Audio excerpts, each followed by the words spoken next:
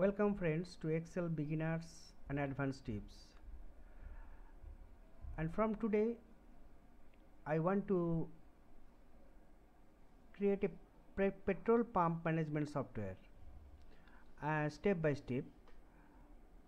And for these friends I need a database first, database of the product. This will be our product master database, you can say. So for this we need field names of the database like product ID, product name or name, anything, name, just two fields. This is our master fields. This is the product master database. And friends, here we need to enter product name and product ID from user form with a user form, and here product ID will be auto generated. And for these friends I am going to create a user form first, going to developer tab, Visual Basic, and insert user form.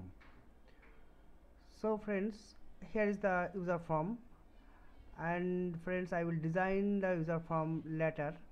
Just to enter the data, the required data into our database, product database, we need some controls like labels, like a label, and text box for entering product name here, and a command button to add.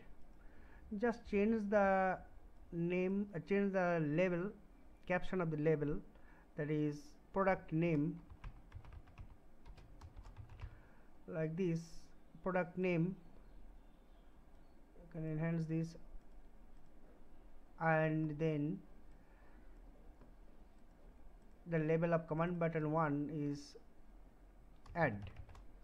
So I want to add product name with entering data into our text box 1, that is the name of the text box is text box 1, and when we click on add button, the respective data of the text box will be entered in our product name cell of the sheet 1. So for this writing, we want to write the codes. Just going to double click into add button, and here we need the last row of the cell. We need to find out the last row of the cell. You can more specifically the blank cell, the next blank cell, from where the entry will be started. So we can say last row. We have done this before many times, so this will be applicable here. Sheet 1 dot cells rows dot count comma 1 dot excel dot end. Then Excel will go up, and for the blank row, for the next blank row, we need to write offset 1, 0, 1 row. For the next blank row means the one row after the row one, just second row, just the next row of the row where data is existed, then row. And here we need a for loop, friends, for x is equal to say 2 to last row, and for entering product name automatically, we can write sheet 1 dot first cell x comma 1, that first column, first 1 means first column, not x. We can say last row comma 1, that is the value of the first column of the cell of the sheet 1 is equal to x. The value has been assigned to 2. Here I need the name of the product will start from 1, so -1 we can type this. And next, and then for the next column of the sheet 1, second column, we can write sheet 1 dot cells for the product name, last row, comma 2 is equal to sheet is equal to user form, or user form 1, actually user form 1 dot text box 1 dot value. This will be for the product name. And friends, here we can actually apply a proper case function, so that anything will be entered in the text box will be in proper case. Worksheet function here, worksheet function dot proper. So this will change the text into proper case, which will be entered in our text box 1 of the user form. And here we need x minus 1, we need a prefix like p or anything for product, say p, with a concatenation operator ampersand x minus 1, and it will prefix the p before the number. So let's check this, what happens if I run this program.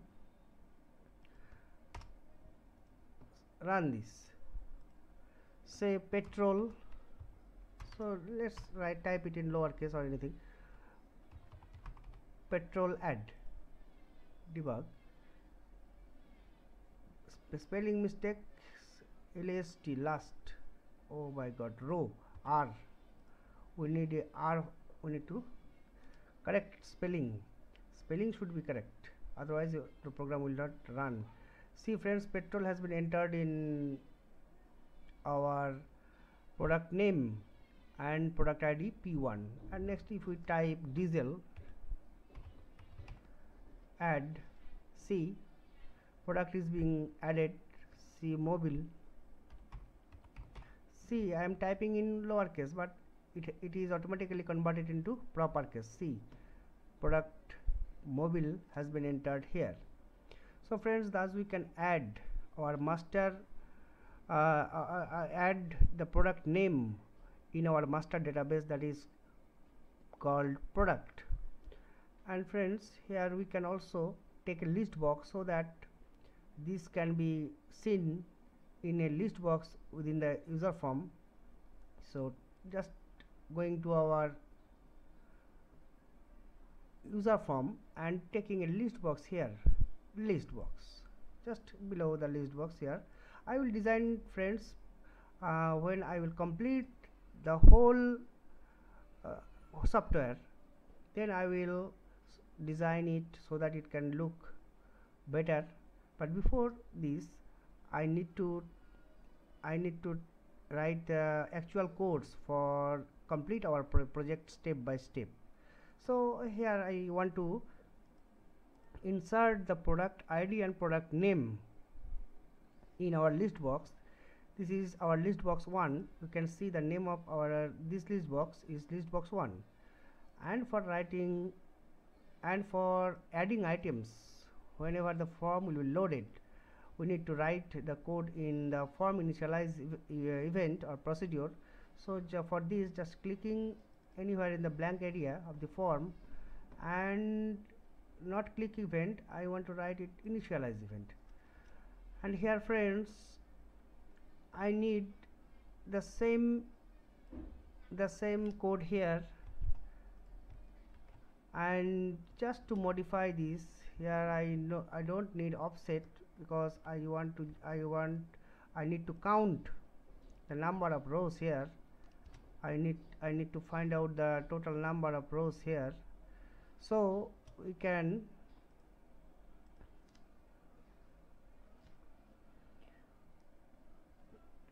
type, for the next we can type here list box 1 dot column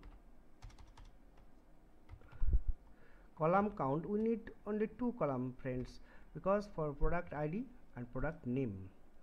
is equal to 2, and then list box 1 dot add item is equal to add item. Next, list box 1 dot list, and list box 1 dot list index, list count minus 1, this is the row index, and the column index is 0, is equal to sheet 1 dot cells x comma 1. For these friends, I need the for loop, and also I need to find out the last row of the database. And similarly, I can copy this and paste this for our next field, that is next column 1, and it will be the 2 of the sheet 1. So just close it. Next, and see what happens if I run this. Just yes friends, you can see our product has been added to our list box. So thus friends, we can add a list box here,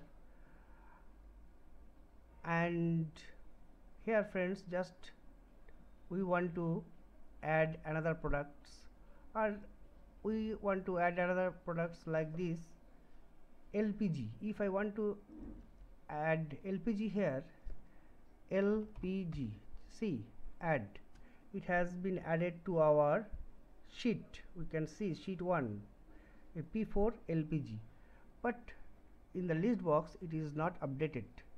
So to update this, we need to write some codes into add button so that it can be updated.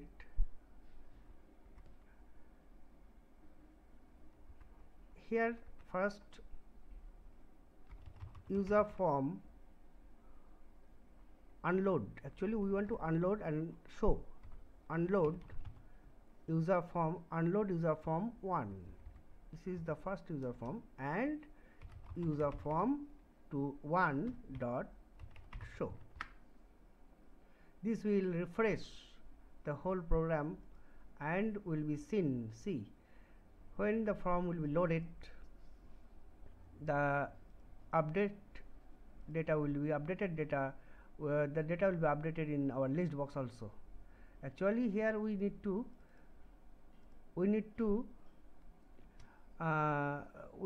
here I gave the 2 codes for refreshing the user form so that it can be uploaded with a fresh it can be loaded again, it can be uploaded, it can be loaded again. So friends, let's check this. Before checking this, I am deleting it manually. Just delete this, and I want to add this item again so that everything will be seen in the and everything in the proper manner. So petrol, say petrol add, see, petrol has been added here. Yes, list box also been updated, and text box has been blank. And here if we click add button, there will be a blank row friends. See, there is no item, but it is being added. See, it is being added. See, it is being added in the sheet 1. So to prevent this, we can give a condition here. If this blank row is, if the text box is blank, then there will be no addition, and it will prompt a message that it cannot be blank. So going back and going to add, and on the top we can write if text box 1 dot value, text, spelling mistakes occurring, 1 dot value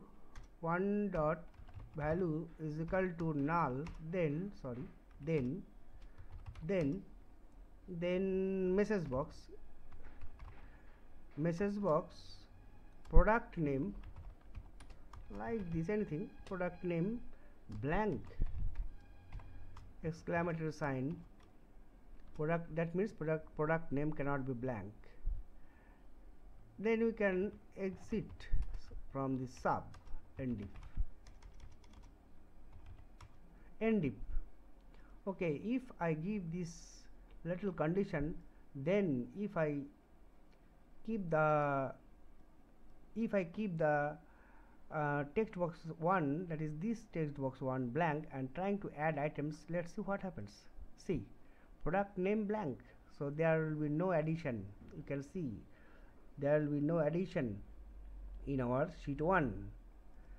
See friends, just again going back and again deleting this, and now I want to add item freshly, so type petrol and add. Yes, it has been added. If I click on add, say, see, product name blank, it cannot be blank. So okay, and then type diesel and add. It has been added in the sheet 1, and simultaneously it also being added in our list box.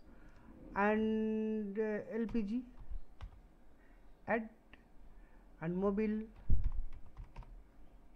add. This is being added automatically.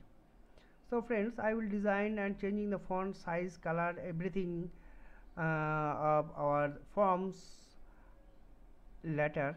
First I want to show you how step by step we can create a petrol pump management software easily.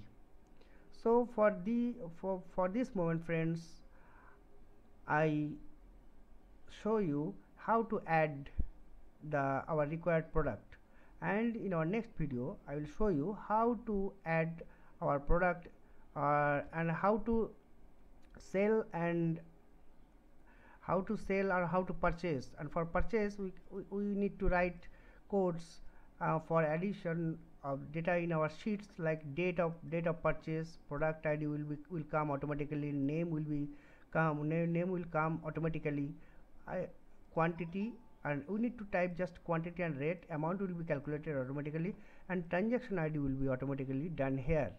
And for this we need another user form, and friends, and I will do this in my next video. And for this moment I am concluding here with this user form. I did not design this, I will design it later, beautifully design it. I will design it in a beautiful manner, but before that I need to complete the whole codes for making this software. So thank you friends, thank you very much for accompanying with me, and if it is little helpful to you, please subscribe this channel, and it will be a great joy for us. Thank you very much friends once again.